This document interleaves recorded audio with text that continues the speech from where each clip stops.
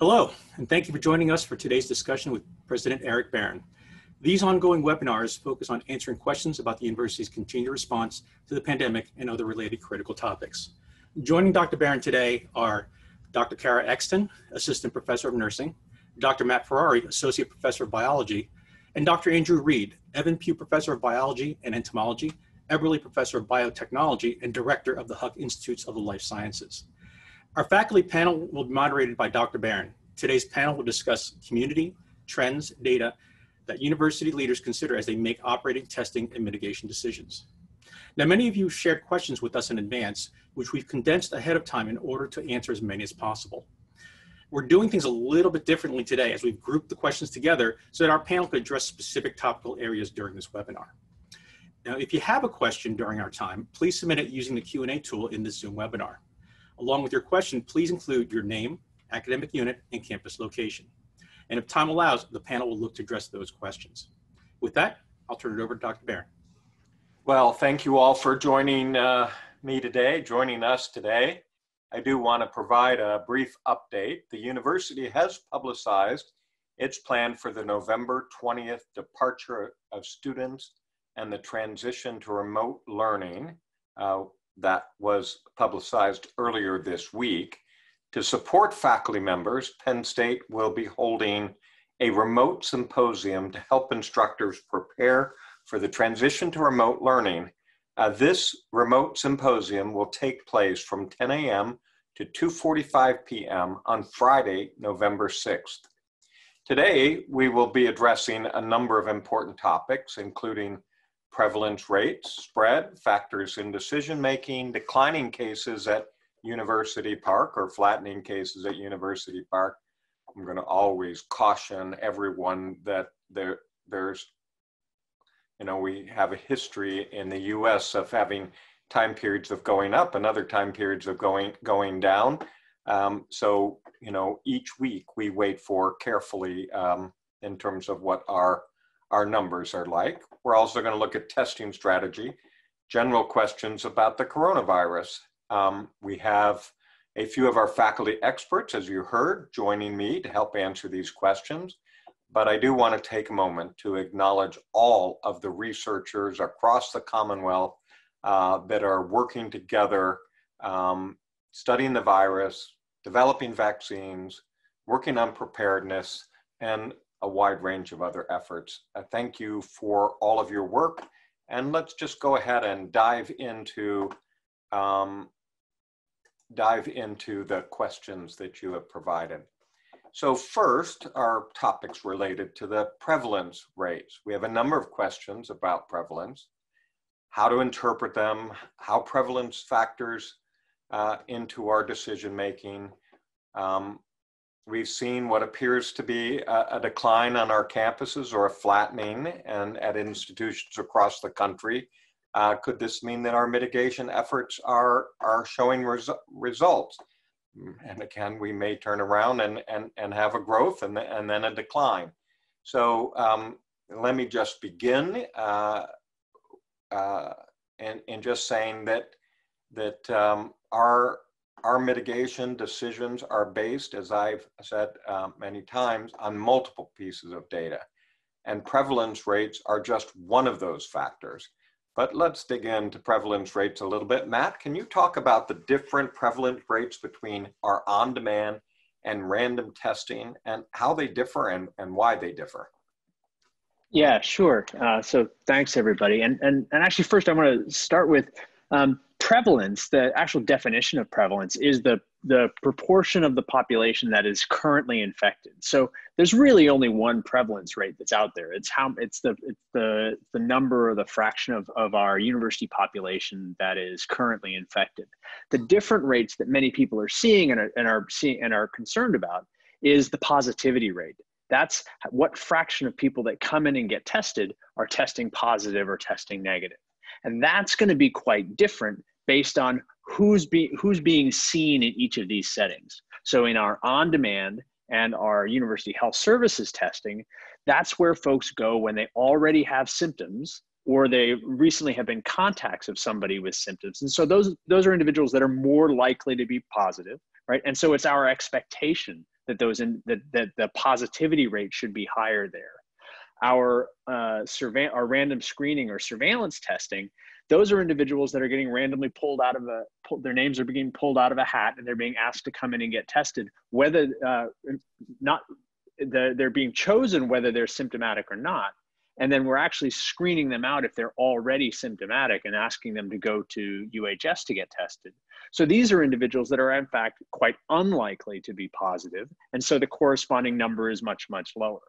Because that's a random selection, that's actually a little bit more representative of what we think the proportion in the overall population is. It has a little bit of bias because we screen some of these individuals out that are either symptomatic or contacts, but we can do some back correction. And that's what we actually do internally, is to look at the raw prevalence rate that we get from our surveillance testing, which is a relatively low number, right? And then we do some correction to look at how many individuals that were chosen out of the hat were symptomatic, and how many of them do we expect then to have been positive. And then we can correct that to get an overall estimate of the prevalence rate, the proportion of our university community that we think is truly positive. And we've had one question that is along these lines, and it says, according to the dashboard, Penn State's positivity rate hovers at about 18%. Could you just explain that number? And is there reason for alarm with an 18% positivity rate? I think that's probably not the right rate. Right. Again, so that's definitely not the probability that any randomly chosen individual on campus is positive, right? That's the probability that someone that goes and seeks testing at University Health Services or at one of our walk-up sites, that's the probability that those individuals are positive. And that's actually a much, much higher probability, because these are individuals that are already symptomatic or are already known to be in contact with with individuals that are positive, right? So that's actually a really small subset of our campus. What we're seeing through our surveillance testing is that of the people that we pull out of the hat, right? And about 1% or less of those individuals actually turn out to be positive, right? So the vast majority of our population is unlikely to be positive, and it's really the folks that are sort of in line at UHS that have a higher probability. And what we're doing is, again, as I said, is combining those two pieces of information to get an overall look at the prevalence and the trend in prevalence across the campus. And if you'd like, I'd be happy to show a picture of what that really looks like. No, that'd be great. Sure. So let me just switch over and share my screen so we can see this, right? So what we've done here is tracking over time from September to the middle of October now, what our estimated or inferred COVID prevalence is. And there's two kinds of points on here. There's the red dots under at the low end, and that's the proportion of students that are tested through our random screening that turn up positive, right? And so it's hard to read the axis. Could you say what a number is like for October? Sure. 13th? Yes. Yeah. So this is ranging between 0 and 5%. Right, so this is a proportion of the population: 0, 1%, 2%, 3%, 4%, 5%. Right, and so at the beginning of the semester, that started off quite high, right? But it's dropped and has stayed relatively stable at 1% or less of the students that are tested through the surveillance site that turn up positive. Okay, but as I said, we know that we screen out some individuals that might be symptomatic or recent contacts, and we expect them to be positive at a slightly higher rate, right? And we know that because we're tracking those trends through UHS. And so what we do is we actually correct those numbers, right? And we infer how many of them we expect to be positive based on all the other trends that we're seeing across campus, right? So we end up with an inferred proportion of the student population that's positive after we account for the various biases that we know are probably going on in our sampling strategy.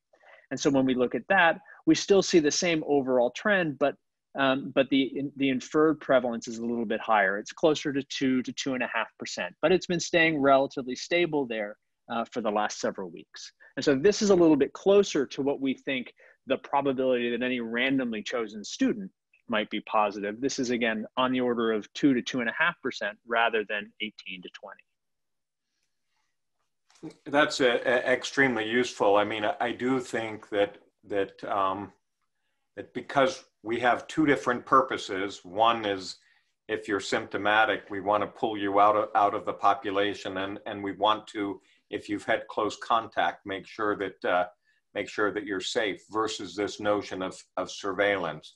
And so having a positivity, a rate or an inferred one that's ordered 2 to 3%, of course, very different than 18. Thank you for that very clear explanation. Well, we've also had some questions about the spread of coronavirus and how it looks on our campuses.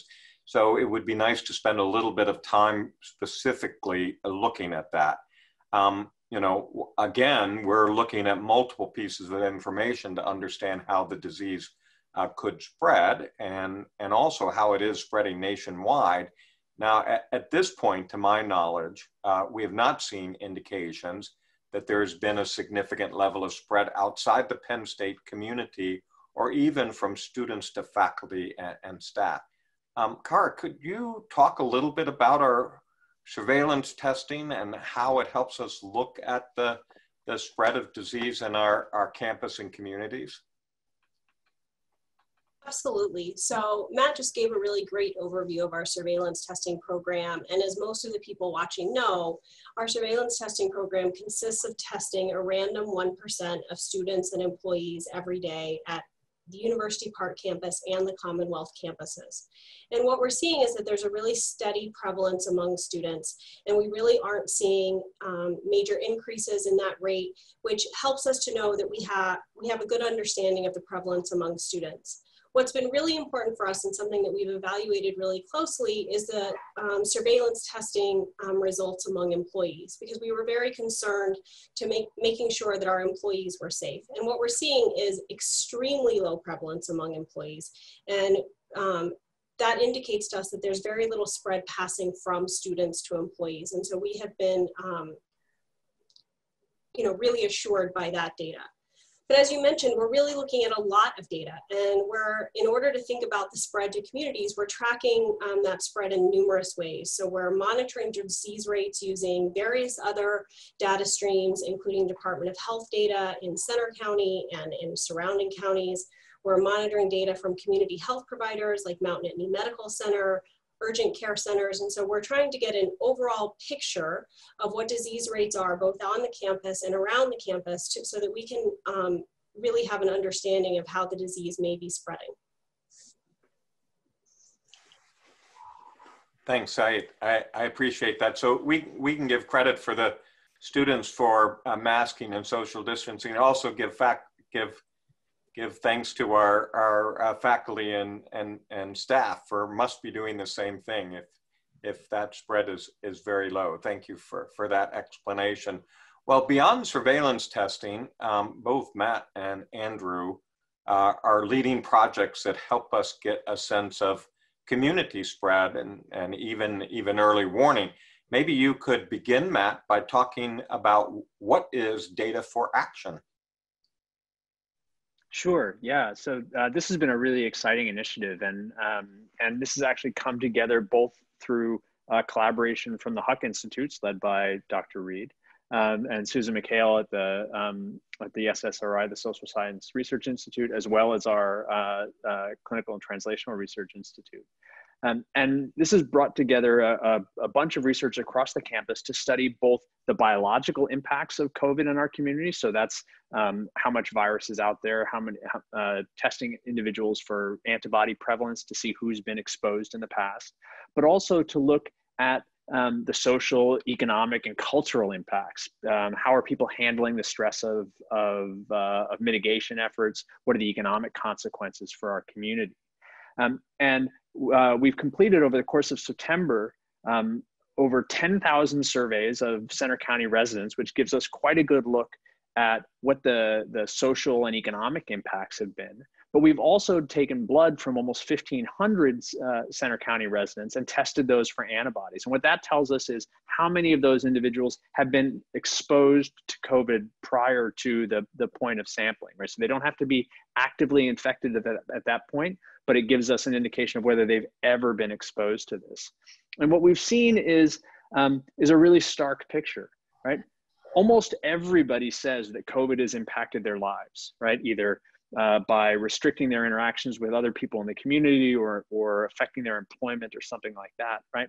But only about 2% of county residents had antibodies through the end of September, indicating that they had been exposed to COVID, right? So again, I think at this point, we're optimistic that this illustrates the protective impact of all of our mitigation efforts. That this is not that all of our activities have minimized the spread of COVID out into the community, and we've even looked across from the beginning of September to the end of September. Right, at the beginning of September, the students had just arrived. We had some but not large numbers of cases in the community. But even from the beginning of September to the end of September, we didn't see any change in the rate of community members that were positive with antibodies. So this is again encouraging to us.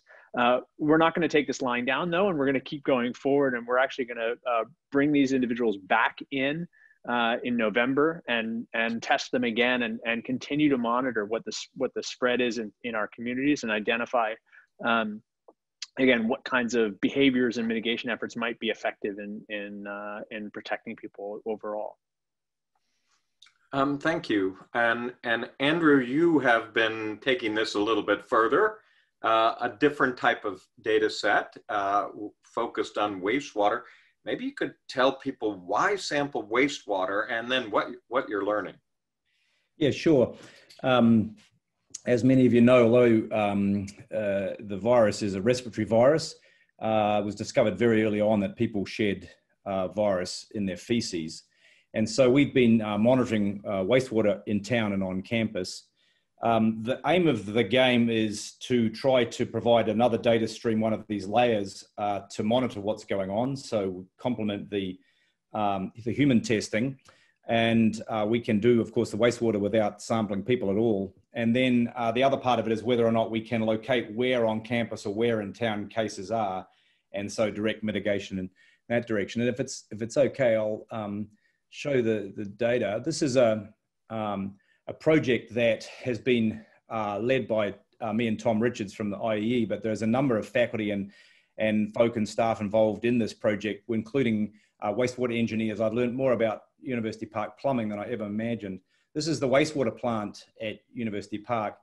This is the catchment that's the University Joint Area Authority catchment. So all of the wastewater from the area in green and the Pine Grove Mills area goes into the plant, the wastewater plant. And then this circle in the middle is University Park, which has its own plant. And so we're collecting from the township, we're collecting from the University Park, that's the campus here.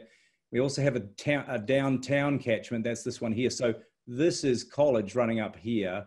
So this is the area that includes the fraternities, Beaver Canyon, that sort of area.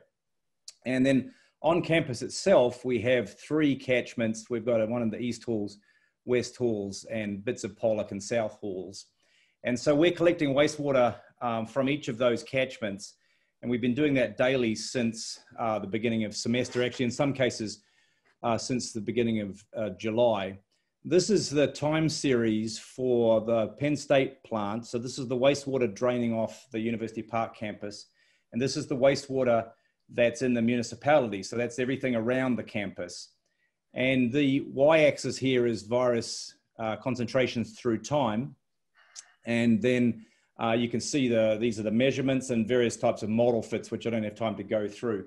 You can see that when semester started, that's when we first started seeing virus on campus. And then there's been quite the growth through early and mid-September. And then since September, middle of September, things have been declining pretty steadily, both at the University Park campus and particularly in town. In the last week or two, it looks like things have stabilized more. It's not continued to decline. And this jump here does look like a movement upwards. So this one we just got yesterday is down again, but I just literally 5 minutes ago got the results in for today, and that's a little bit higher again. So this needs to be watched. It looks like something's going on at the moment. And the municipality in town, things have really stabilized. The downward decline has stopped. These are the individual catchments. So this is the downtown catchment, the one that includes the fraternities, Beaver Canyon and so forth. And we started sampling that in the middle of September, and it's been steadily declining ever since. So less and less virus in the wastewater there. East Halls has had a fair bit of activity. You can see this is the main campus jump in the early September part. And then right now it's doing a bit of bouncing around as well. And so this needs to be carefully watched at the moment. But you can see that in the last few weeks, second half of September and first part of October, things really declined. And then this catchment here is the one that's draining off parts of Pollock and South Halls, and is, apart from a jump back here, has been really very calm since then. Of course, we want to know, does this relate to actual cases? So the blue here is the jotted line, jagged line is the cases through time reported to the Department of Health. And the red jagged line is our data, the wastewater data. And then this is the smooth curve for the wastewater and for the cases. And so, you know, it looks like we're getting maybe a 10-day head start on what the trends are. And this is this flattening and perhaps rising that we're getting now. And just to give you a sense of where we're planning to go, at the moment we've been doing proof of concept work, but the plan going forward is to get the entire campus saturated with samplers and so forth, so that each individual catchment here, we can figure out what's coming out of it. And then if there's positivity in one of these catchments, go in and find it in the other areas within those catchments. We've got plans to roll this out across the entire Commonwealth. In principle, that would be relatively straightforward to do. And then we are very much interested in some of the drugs that are being used to treat patients. Those too can be measured in this wastewater. So I think overall, the trends in the last few weeks have been pretty promising. We need to keep an eye on what's going on at the moment. Just to give you a sense of this, this gives us eyes on what's happening in town. And we have until recently been seeing roughly half of the virus that's in town, the town wastewater supply, has been coming from that downtown area. And that's now dropped in the last few weeks down to 10%. So we can get eyes on the students that are living in town and eyes on the students on campus. And we also think we would be able to pick up community transmission between non-student residents in the Centre County area if that happens. So thank you, Andrew. I'm struck by the number of layers that are involved in what's going on with surveillance testing and on-demand testing and pop-up testing and the data for action that is looking at the community, wastewater here that's examining difference by catchment areas. But a lot of this is very new. Maybe you would give us some sense of the types of things that you view as limitations, or that you would like to look at more deeply with these data sets. Yeah, well, let me start with the wastewater. This is very new technology. So people have been sampling wastewater for poliovirus for many years. There's also an RNA virus. But we don't know a lot about what it means when you have a virus being shed, which is principally a respiratory virus, not a gastrointestinal virus. And so one of our big unknowns is for our population, how much do people shed, and what sort of timelines do they shed over? Do they shed for a long time after they became infected? Do they shed early on? We don't know that for these sorts of people. It's known for severe cases in hospitals, but not for this. So that's a big unknown. And so that's one of our big tasks, is to relate the concentrations we see to the number of people involved. I think we also don't really know at the moment what these numbers numerically actually mean. So when we are still learning what's a big jump and what's a small jump, and that is taking some time to figure out.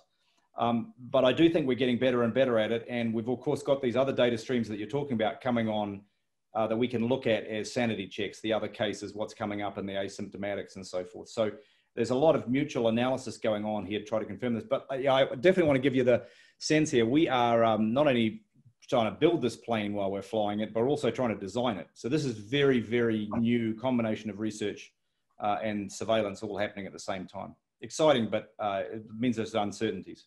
It is definitely fascinating and instructive, clearly instructive. Matt, do you have anything to add that you'd like to add there?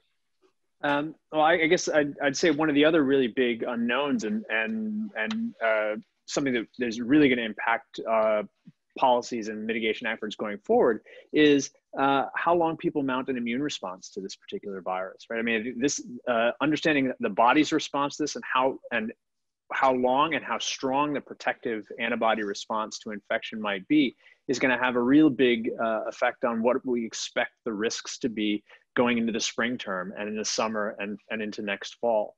And so the project that the Data for Action project, this is one of the guiding questions here, is our ability to track individuals through time and look at their antibody levels over time. And we're doing this both with community residents, and we're starting with students next week and over the next coming weeks. And then we're going to sample them again and again and again. And that's going to help us to understand how long their body mounts an immune response and how long we might expect to have protective immunity to this virus. Thanks. There are a number of other questions that focus on decision making, and in particular, what factors we consider in our mitigation decisions. And I've answered many times in terms of the factors that we have, from hospitalization, community spread, what the numbers are, what are quarantine and isolation spaces, a whole group of these that then lead us to, as administrators, to decisions about off-ramps or on-ramps, depending on what looks like. We also have a lot of specific questions in this. So one is, how would you respond to a specific spike in a building on a campus, and whether that would cause us to shift to remote learning? Well, so it really depends on a lot of factors, because we're going to look at many, not just a single one. But if it were a floor of a building or a building, we're much more likely to take a more limited action than having an entire campus to go to remote. So for example, we could focus on a particular building in terms of the folks that occupy that building, in terms of having a quarantine period that we might look at for that particular building. We are likely to do pop-up testing so that we can get a deeper understanding beyond the testing that we're doing already. And we're also likely to take a lot of actions in terms of cleaning the buildings and other specifics that will depend on the specific circumstances that we have. Well, so that's one thing that is sort of operational. But, Matt, in terms of decision-making, is there data points or trends that should draw more attention from our leaders and experts than other information? And maybe you could just talk about how an epidemiologist would see these factors in terms of viral spread, and even how you would determine if there is viral spread in a community. Sure. The truth is, yeah, even for a trained epidemiologist, and all the trained epidemiologists that I know, there rarely is a single number, right? We really do need to take these things into context, and the numbers are highly dependent on the populations that we're concerned about. One of the things that we've tended to look at, both across the state and county level numbers, as well as through our Penn State numbers, has been to try and assess how diffuse or how localized infection is. So long, so numbers that are well focused and we can identify a likely source or a likely target of action, right? Those are numbers that are at least actionable, and they can drive certain kinds of activities, right? So again, as you identified, if we thought we had a specific building that had a relatively large number of infected individuals in it, that's something that we could take a specific targeted action for. So oftentimes we're looking at sort of how coherent, how tractable are these numbers, right? So when we've been looking at the county numbers around Center County, we've started to see increases in those areas, right? But one of the things that we've noticed through then investigation and through talking with the regional healthcare providers is that those have been tend to be localized in specific long-term care facilities. So it's really unfortunate that infection has gotten into those facilities, but because we know that those are the specific foci of infection, then we can target specific resources to trying to stop the spread there. And we would get a very different picture if we were seeing numbers increase, but couldn't specifically localize it to an area where we could take explicit action, right? So again, very much what we're looking at is trying to put those numbers into context and identify whether or not that context can lead to a specific action or a specific consequence that can be taken. Thanks. One other question to direct to you, Matt, is a question about hospital capacity and decision-making. And at the beginning of the year, the metric of hospital admissions was used as an example of something that would trigger a switch to remote learning coupled with a group of other things. And last week, I think we saw Mount Nittany reported 17 hospitalizations. I think yesterday the total was 13. They've gone into surge mode, which means that some elective surgeries they're not doing, and they're ready to have additional cases if they occur. So one question here is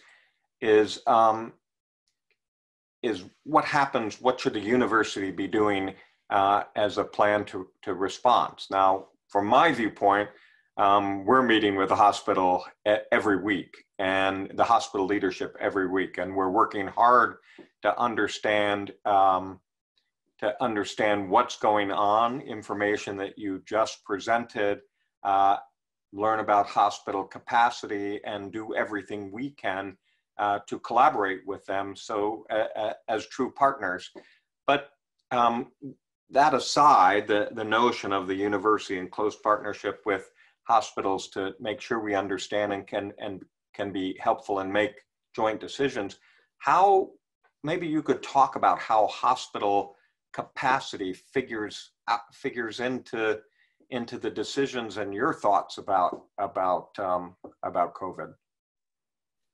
Yeah, so I think this again is you know, in every given setting, we need to look at what the specific local context is. And so for Penn State and for University Park in particular, right, we actually have a comparatively small hospital relative to our population. And this isn't necessarily the case at many of the other Commonwealth campuses, right? So hospital capacity and the capacity of Mount Nittany has been a specific area of focus and a specific area of concern for us locally here at University Park. And so early on in the planning, we put a specific focus on this, and we made really conservative decisions and really conservative assumptions about what we thought hospital capacity would be like at Mount Nittany. And in fact, the assumptions we were making was that each individual that went into the hospital would have a 3-week stay. Right. So we assumed that people would come in and would spend a relatively long period of time. And that meant that the absolute number of people the hospital could handle was comparatively low. One of the things that have sort of fallen in our favor, I suppose, is that the length of hospital stays that we've seen through Mount Nittany, and again, this comes from continual engagement and continual discussion with Mount Nittany to keep the flow of information moving, is that on average, people have been spending much shorter stays. Many people are staying only a couple of days. I think the average length of stay has been about 5 days, right? So that means that while there's a fixed number of beds, people are coming in and then moving out, and those beds are freeing up, and the hospital still has some ability to take on new patients, right? So it actually means that we made overly conservative assumptions about what we thought the hospital could manage, and again, that was us making decisions several months ago when the standard of care for COVID was still not very well developed. clinicians have been developing new therapies, learning and understanding the course of COVID disease as time goes on, and doing a much better job then of managing patients and preventing their symptoms from progressing to severe levels. So I still think that in our community, that the hospital capacity is a major focal point for us, and I think it's something that we do need to be quite concerned about. I'm concerned about the numbers that we have now, but I also look at them in the context of our overall numbers of cases that we're seeing campus-wide, which have been declining, our overall number of cases that we've been seeing county-wide, which have been declining. Right. So it seems that while the hospital numbers are high currently, I think we can hopefully anticipate that the rate of admissions coming in might start to slow down if indeed we're seeing an overall slowdown or stabilization at the county level, which is what the incidence data seems to be suggesting at the moment. So in general, nationally, when the number of positives starts to decline, sometime later, the hospitalization starts to decline too. This is a fairly common correlation nationally. Is that true? Yeah, that's true, and it's a little bit decoupled. So hospitalizations tend to lag cases a little bit. So we sort of go into a phase where cases have been going up, plateau, and decline, and hospitalizations may actually continue to increase behind that because these are individuals that were infected several weeks ago whose disease is progressing to the point where they need to be hospitalized. So I think I'm not naive to the fact that we may still see some increased hospital admissions over the coming days or week, and we're monitoring that quite closely. But we're hopeful that the national trends that we've seen will manifest here, and we'll start to see at least a slowdown in the number of people that are admitted on a daily basis. Thanks. We also have a question about starting classes in the spring, and the question specifically is, have you considered starting the semester remotely and bringing students back to campus in mid-February to limit the number of bad weather indoor weeks they are here?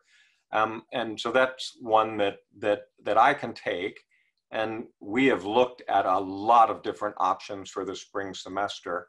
And ultimately, we chose an option. We chose the option because of educational outcomes, what we thought was best for faculty and students, and the importance of minimizing travel, making sure that we have the right testing, contact tracing, and quarantine and isolation space, among many other factors.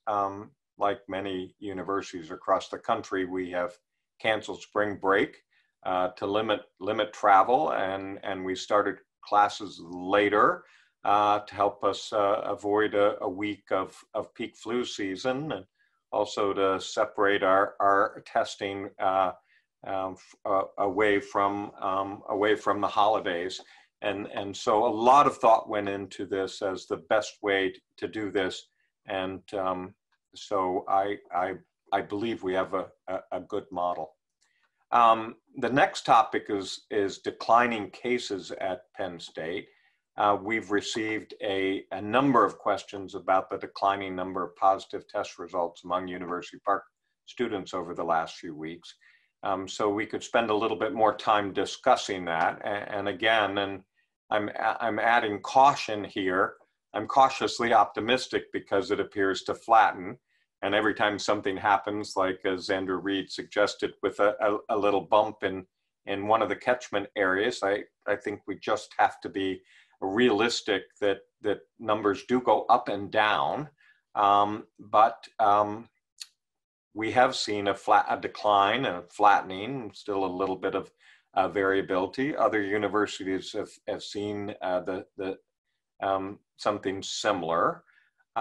It is interesting that we've also, in that context, heard concerns that perhaps some students are gaming the system. They're opting out of the university testing. Maybe they're going someplace else because they don't want to isolate. This can happen, but but generally, from a lot of different analysis, it doesn't appear that answers the decline and flattening that we have seen in total. We're in contact with a lot of other testing groups, including MedExpress and Department of Health, to make sure that we're not missing something. We've even done analysis of surrounding counties and looking at the age groups tested to make sure that we're not missing anything. We are seeing fewer students coming into U.S. University Health Services for symptomatic testing. Hopefully that's a positive story that's there. But Cara, can you talk to us about the recent downward trend in surveillance testing results and how we should interpret it, and anything you can say about the concerns that students might be gaming the system? Sure. So you've touched on a lot of the most important points, and like you said, we're cautiously optimistic about the declines we've seen and what we know. But we are fairly confident that the prevalence rate is holding constant. And Matt shared some analyses earlier where we correct for some of the opt-outs that we allow for, so that we are confident that we're seeing a holding pattern in the prevalence we're seeing. We are seeing some declines in many of our testing streams, and we are really cautiously optimistic, but also investigating them. So I would say we are sort of approaching this in two different ways. One of them is we're really closely monitoring a lot of the data from other areas, as you said, to make sure we're not seeing increase of 18 to 24-year-olds getting tested at these other sites that might be college students trying to skip out of the Penn State system. So we're monitoring really closely. And we're also mitigating. So we're trying to fix the things we can. We know, we are aware of the reports that students game the system. We're also aware of the data on this age group, and typical behavior among this age group is to game some systems. And so we're working closely to try to mitigate any way that they might be able to do that. So we're altering some of our procedures and our protocols. We're trying to disincentivize gaming the system, for example. So while we still will always allow people to opt out for being symptomatic for surveillance, which we'll touch on a little bit more in detail later, but we're making it that people are going to be selected back in if they do that. So we want you to opt out if you're symptomatic. We want you to take care of yourself, but we want you to then come back and get tested in the surveillance system. So we are trying to disincentivize any ways that people might be gaming the system as an effort to make sure that our estimates of prevalence are as accurate as possible. So I have to admit, Cara, that I still worry an awful lot. And so it would be easy to sit there and say, oh, okay, look, this looks pretty good. It declined and it's flattened, and there might be some variability in there, but it's flattened. And the prevalence rate that they're corrected for the opt-out part of it is fairly flat. But I have this worry that with good news comes people that relax and no longer social distance or wear their masks. So is it entirely appropriate to say this isn't a time to be cheering? This is a time to still buckle down and pay attention to all these rules, because it might be flat today, but it could change rather quickly if people change their behavior? Absolutely. If we are seeing a decline in cases, if this decline holds constant, and if this ends up holding, then it's because we've done something right, and we want to encourage good behavior to continue. We want to continue to mask up. We want to continue to stay in small pods of socialization. We want to continue to social distance, spend more time outdoors than indoors. All of the things that we know reduce our risk of COVID. Those things are working, and we do believe they're working. And so we do want to continue to encourage that behavior. And Matt has a fantastic analogy that is really tempting for me to steal right now, but I'm going to let him have his moment with his football analogy, so I don't want to steal it. Wait, I really got called out on this, and this is I don't know really want to apologize to the entire audience because anyone here that knows me knows that I really know almost nothing about football. But nonetheless, I think I do live close enough to the stadium that I hear the fans cheering, and I know absolutely the Penn Staters do not stop cheering when you're up by 1 and you go in at halftime, right? We cheer through to the end of the game, and I think that's what we really need to be looking at here. Is that the goal was for us to get cases down and to get things down to stable levels, and now we need to keep doing everything that we're doing to maintain that. For the next month and a half until we reach the end of the semester, so that we can get everybody through the things they need to get through. But then again, planning into the spring and planning into the summer, and so that we can really focus our activities and prioritize to the things that are most important to us, and accept and deal with the little hassles that we're going to have to live with to keep everybody safe. Thanks. It's not a bad analogy. So another set of questions involve testing strategy and people asking about how we arrived at our strategy and whether we have plans to adjust it heading into November 20th, a departure of our students, and the start of the spring semester. So I'm just going to address for a minute as we head into November 20th. So the key here is we certainly do not want any students who may be infected but asymptomatic to leave campus and take COVID-19 home with them to family members or others that may be at higher risk. So we announced a plan this week to make on-demand testing available for any student who wishes to be tested prior to leaving our campuses for Thanksgiving break. We're encouraging this. It's free on-demand testing. We're encouraging it both for their own health and that of others. And frankly, it will also help us gather more information about the disease. We also have a question about pre-arrival testing in the spring. And the specific question is, will you be testing 100% of the students returning in January? And if not, why not?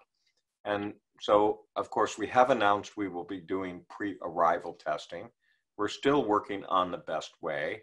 The best way for me to say it is that we have seen testing capacity and capability to change dramatically over the last few months. So what might have been impossible in July can become possible. And if we can get rapid quick turnaround testing, and we have the capacity with all of those supply chain elements to do it. Nothing is off the table for spring. But it might be a good idea to just take for a minute and try to understand our testing strategy. And we could ask the question about 1% surveillance testing, and people might not. They may spread it without even knowing that they have the results to tell them that they're positive. So perhaps, Cara, you could tell us, describe what the purpose of our testing and why not more than 1%? Sure. So it's important to recognize that our surveillance testing is really part of an overall testing strategy. And there were multiple layers of testing as part of our plan to mitigate COVID-19 spread. And each stream of testing really has a distinct purpose. And the purpose of surveillance is really to give us an advance warning of what we're seeing in the community and to give us the ability to estimate the prevalence in the asymptomatic community. It was always designed just to give us an estimate of prevalence. It was never designed as our main testing strategy to actually intervene in the process. We have other testing strategies that was designed more closely with that in mind. And I know Andrew and Matt in a minute are going to talk a little bit more about this, but it's really important to think about the context in which we designed this strategy, which was the summer. We were dealing with a very different environment overall than we're dealing with right now. And so we are testing 1% of students, and that's at UP and at the Commonwealth campuses, and those are separated, so it's every campus gets 1% of their student body tested every day. We are tracking compliance closely with that and making sure that students are complying with that so that we are getting as accurate of a random sample as possible so that we can make accurate inferred estimates based on those numbers. And then we're also testing 1% of employees. Penn State, in a very short time frame, has built an infrastructure that includes the complete public health infrastructure that includes medical services for individuals with symptoms, isolation and quarantine space, robust contact tracing, walk-up testing, and surveillance testing programs.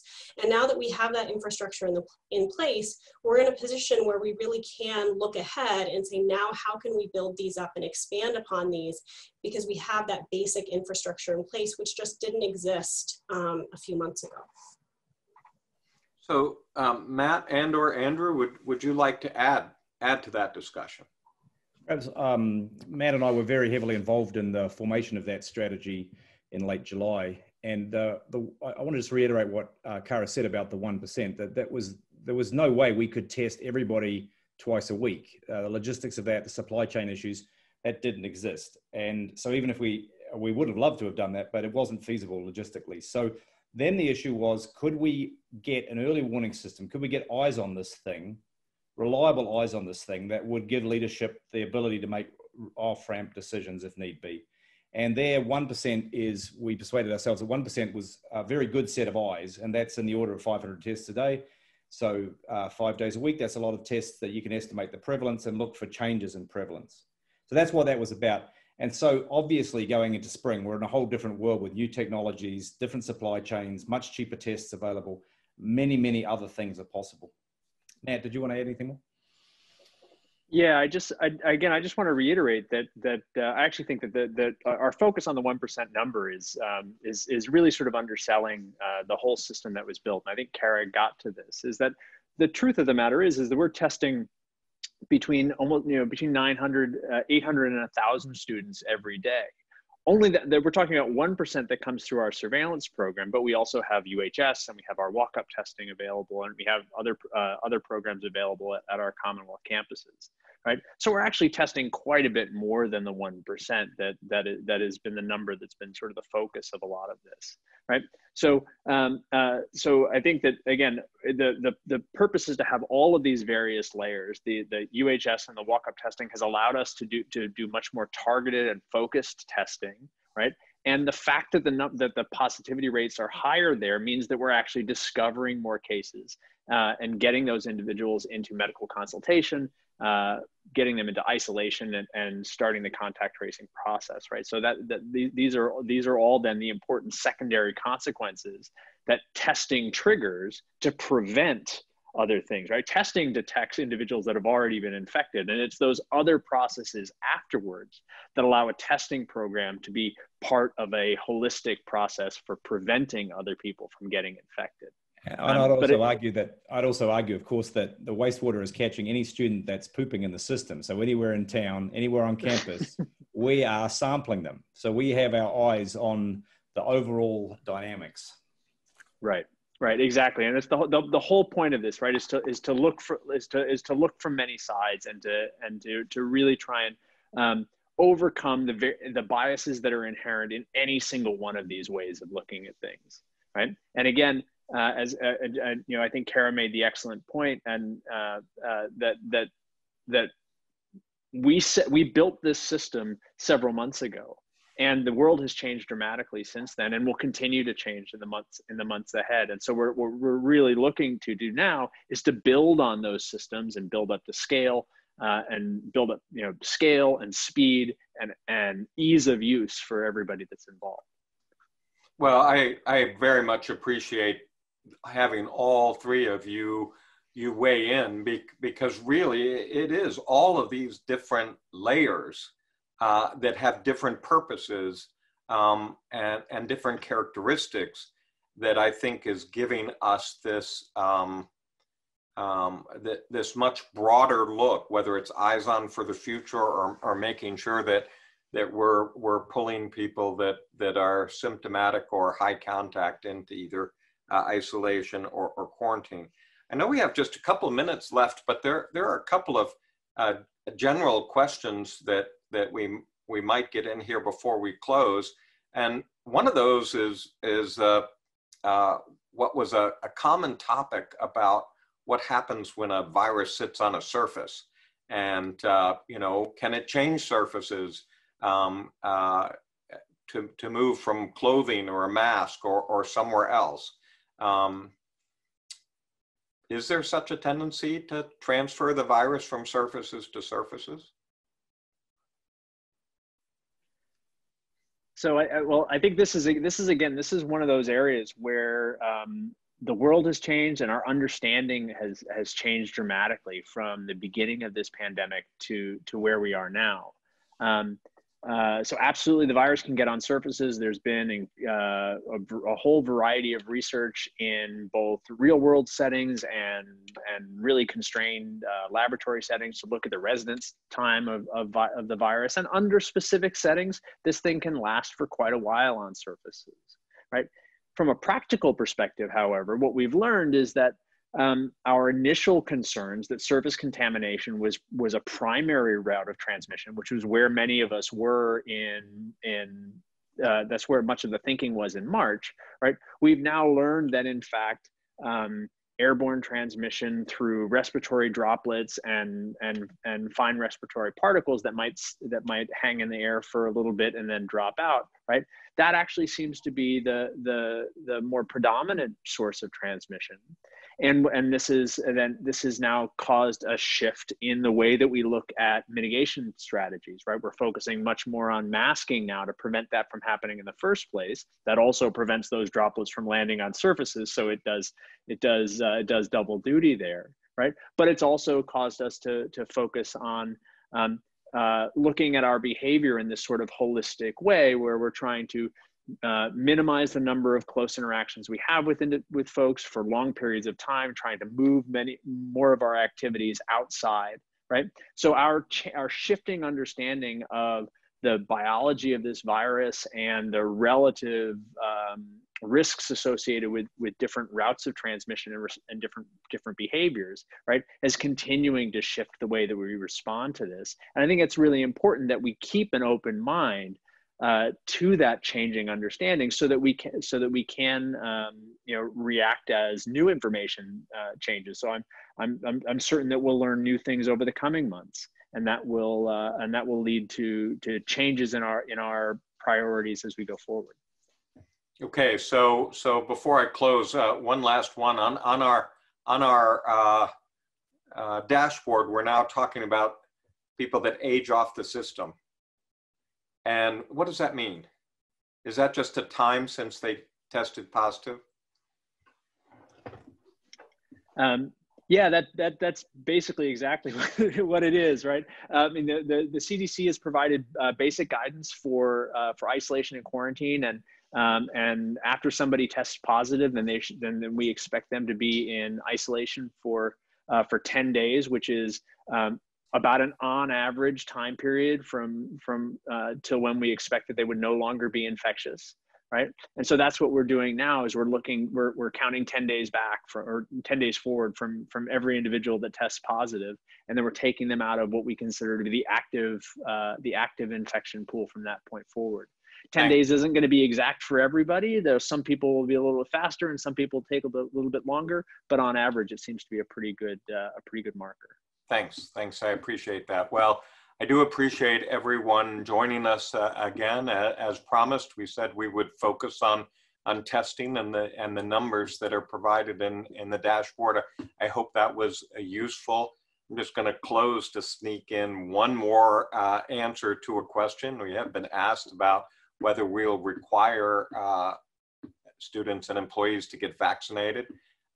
This is certainly a premature issue. We don't have a vaccine at the current time, and it's not clear exactly what the path is. And the bet of the experts is that when a vaccine is available and there starts to be a reasonable number of doses available, that the first population to receive it will be those who are at greater risk. And so this is probably not an issue for us to be thinking about in terms of university policy going into the spring. Again, thank you so much for listening and so much for your questions. And I will look forward to seeing you next week. Thanks. Bye. Thank you, Dr. Barron. Thank you to our panel of faculty experts. Just a reminder, this is the third in the series of sessions with Dr. Barron, and our next one will be on October 29th. Please look for an announcement on Penn State News and Penn State Today in the coming days with details. Thank you, and have a good evening.